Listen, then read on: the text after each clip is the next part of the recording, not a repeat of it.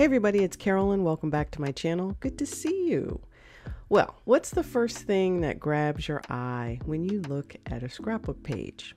I bet it's the title. At least for me it is, unless there's a large or compelling photo that gets my attention first. But for the most part, a captivating title draws me in and it sets the stage for the layout story. Now, judging from the views on my channel, titles seem to be important to you too.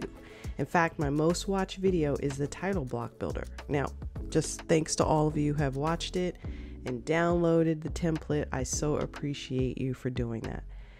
I want to help you take your title block builder to the next level. So in today's video, I'm going to explain how you can choose fonts in Design Space to really give punch to your titles. We'll review the font menu in Design Space and its features. I'll show you how to find fonts in the Design Space library and upload fonts from different sources that you can use in Design Space. We'll experiment with different font combinations for title blocks and show how each of those different fonts can evoke different meanings and styles for your pages. Finally, I'll create a simple, straightforward title to evoke a very demure, very mindful look and feel on a wedding layout.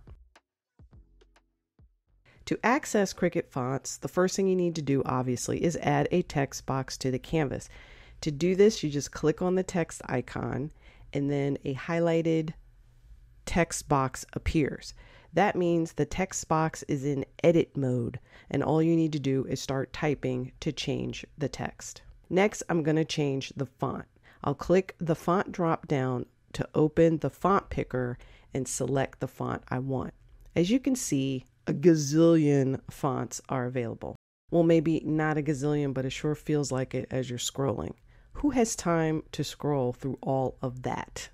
Not me. I'm pretty sure not you too. And that's where the search parameters at the top of the font menu come in. So if you look across the top, you'll see Cricut, System, Bookmarked, and Recent. Cricut means those are the fonts that come with Design Space, and they add new ones pretty frequently. You can also download some of these fonts for offline use. System fonts are the fonts that are on your computer. This is where you can add your own fonts to use in Cricut Design Space from the system fonts. Bookmarked fonts are those that you have used before and you really like and you go back to over and over again. All you have to do is click the green flag next to a particular font and it goes into your bookmark. And then you have recent, which means these are the fonts that you have recently used on a layout or project. And this tab is also very helpful. And a lot of times I might forget to bookmark a font, so I just go to recent and see what I just used, find it there, and then bookmark it. The next tool you have available to you in the font drop down is search. The search field works by typing any kind of tag or name or style or category that you can think of and see what comes up. This is sort of like, a pressure luck type of thing because you don't know what Cricut's gonna give you, but it could be some serendipitous type of thing. I don't always use the search field. Sometimes the results are not exactly what I want, but it is there for you in case you are looking for a specific type of font. Filter is a good tool to use because it helps to narrow your search. So you'll see that you have various filtering functions here in the menu. You can click on one of those, you can click on multiple ones at the same time and see what kind of fonts come up for you. The tabs are another filtering function, new, decorative, vintage, etc. You just scroll through those and you can see what kind of different fonts will come up for you. This is actually kind of cool if you're just in the mood to browse and see what's available. Now you'll notice that some fonts have specific information about them underneath of their name. You might see single layer or multi-layer. That means that a font has either a single layer or if it has multiple layers that you can cut. You'll also see something that says writing. Writing means that is a font that has not only a cutting ability or function with it that you could also possibly use your Cricut pen with it when you see writing. Now, suppose you've searched and filtered through all the fonts and still can't find anything you like. That's when you can find fonts elsewhere and use them in Cricut Design Space. You do that by adding fonts to your computer system folder so that you can access them from within Design Space. I'll show you how that works. There are plenty of places on the internet to find fonts. Some are free and others are paid. I like Creative Fabrica, Design Bundles, and Fontsy because they have fonts I know work with cutting machines like Cricut. Let's check out Creative Fabrica. I'll click Fonts in the navigation menu to see the available collections. If you're on a budget, you can also see fonts that are available under freebies.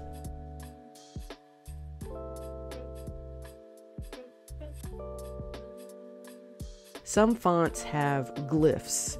Glyphs are extra characters on a font, such as accent marks or decorative letters or characters from other languages. These can also be used in Design Space, and I'll show you how to do that in a bit. If you see a font you like, purchase and or download it to your computer. Now, I'm on a Mac, so what you're going to see is for Macs only. If you're on a PC, follow the instructions for adding fonts to your specific machine. To activate the font, I'm going to open Font-Book, and then I'm going to click and drag the font file to Font-Book, and then it will appear there and be installed. Then when I go into Design Space, I click on System Fonts in the font navigation and my font should appear. Note that you're probably going to have to restart Design Space in order for the new font to show up in the System Font menu. Now let's type something with our new font. This font has glyphs and I want to use them on my title. To do this, I'll go back into Font-Book, find the font I want, and double click to open it. Then I'll scroll in the window to locate my preferred glyph. I'll click on copy and then go back into Design Space and paste it into the canvas. Glyphs are a great way to add some extra flourish to your fonts. Let's look at font typefaces. Understanding typefaces will help you choose the best font combinations for your title blocks. Serif fonts are fonts with little tails on them. Sans serif fonts are fonts without the tails on them. They tend to be smooth and rounded. You can use serif and sans serifs for titles, journaling, captions, and phrases. Then you have script or handwriting fonts. These are also great for titles, captions, and phrase accents. And then finally, you have display fonts, and these are really the best ones for titles only. Now, when you're combining fonts, the easiest thing to do is to pair opposites. For example, for a classic look, pair a serif font with a script font. For a modern feel, combine a sans serif font with a bold geometric font.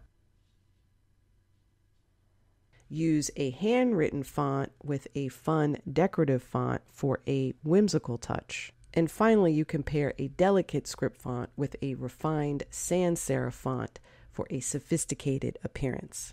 When choosing fonts, pick the best ones for your desired output. For example, when you want to cut out a font, you want medium to thick stems, strokes, ascenders, and descenders.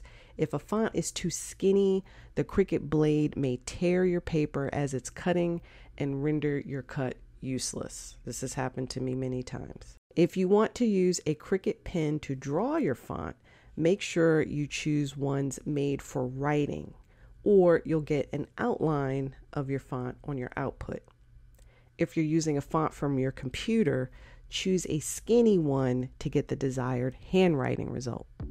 For my very demure layout, I'm pairing an elegant font with a rounded sans serif. Next, I choose the Neon Rustic Wedding Elements Printables image collection for understated accents around the title and layout.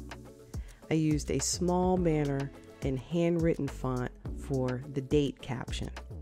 The entire look and feel is supported by a muted color palette of gray, pink, and pale green to help the picture stand out.